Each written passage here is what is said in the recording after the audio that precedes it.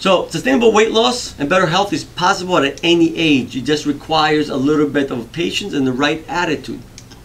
Okay? Here's my analogy.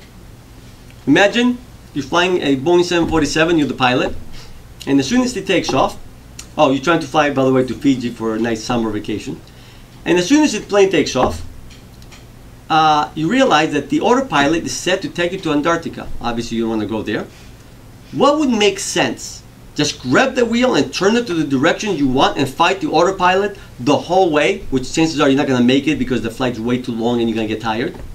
Or take your time and reprogram the autopilot. Obviously, the latter makes sense, and everybody probably would do the latter. But we also come with an autopilot.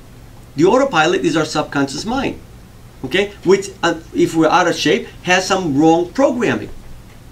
If you trying to just will yourself to do the right things to get in shape, it's only a matter of time before you get tired. It would make more sense to try to reprogram your subconscious mind with the right habits, so it will take you to the lean and healthy body you want and better health, just like healthy regions around the world.